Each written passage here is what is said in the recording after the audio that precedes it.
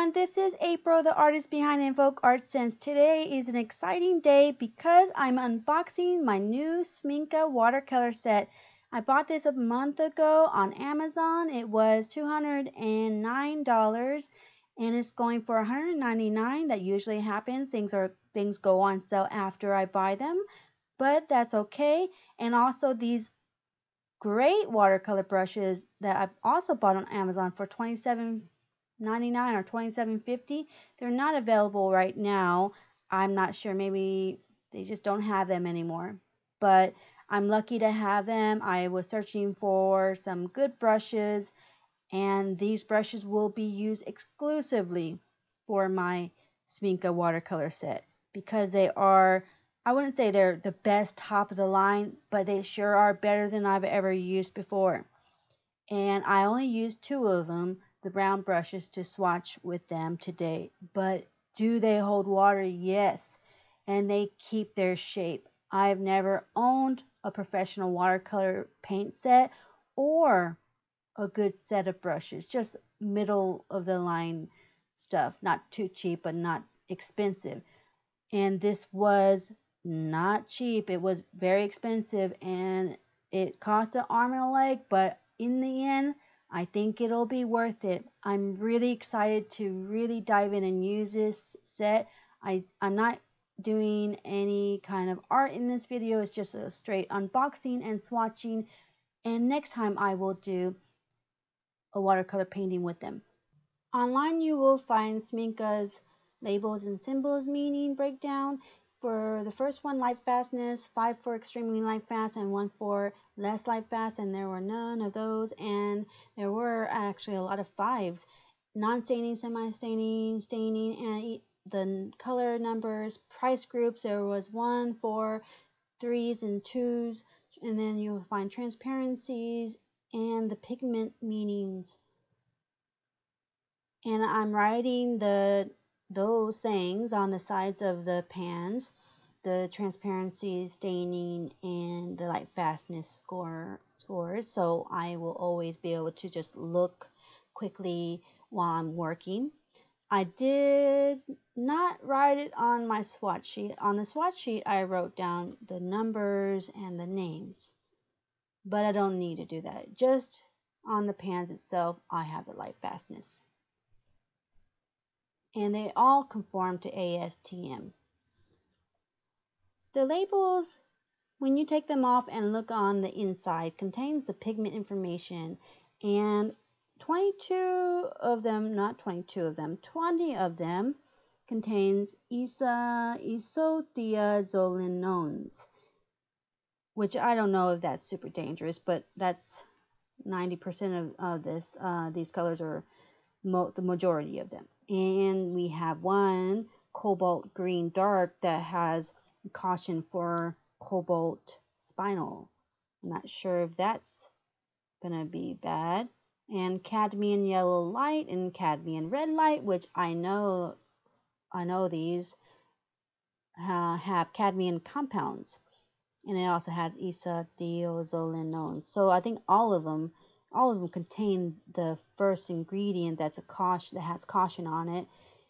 And I just figured most colors nowadays have the cadmium hue, but I guess Schmincke still has those. And we have, last but not least, nickel compounds and isothiazolinones for Naples yellow.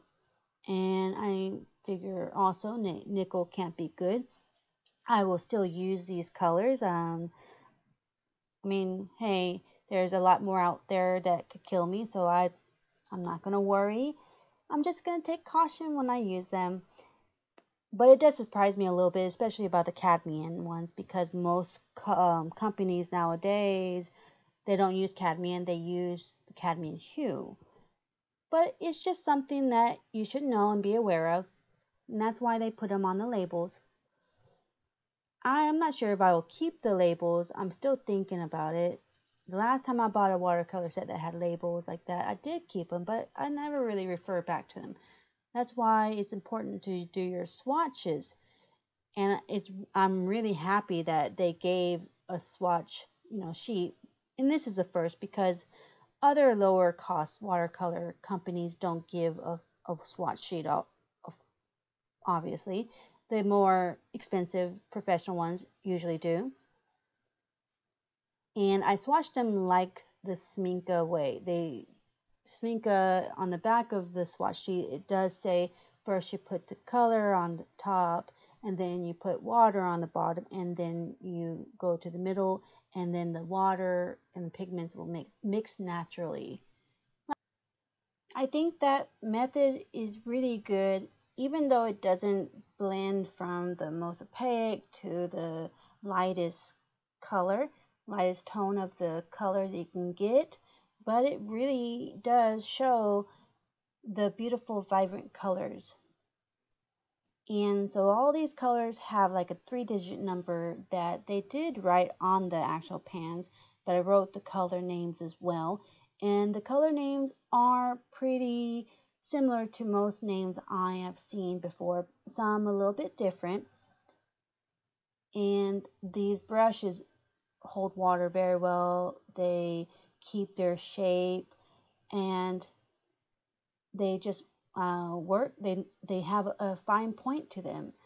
And I could have used the 10 that I used in the beginning, but it was just a little bit better to use the 8, just for comfort, really. And I would say that the colors here are all great.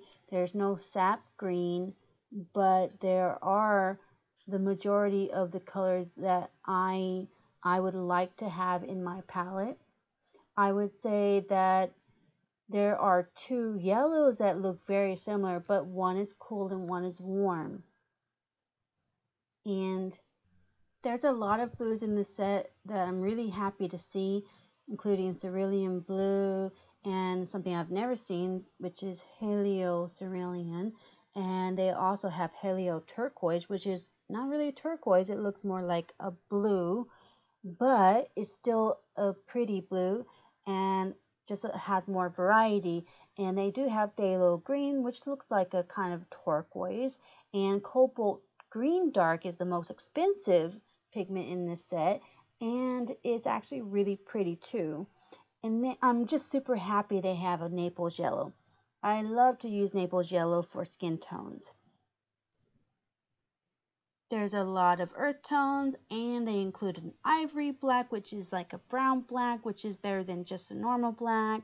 I hope that you enjoyed this unboxing and swatching, and look forward to the first video of me actually using this set along with my first impressions. And see you next time for the next exciting video. Like, subscribe, and hit the notification bell, invokers. Goodbye, everyone.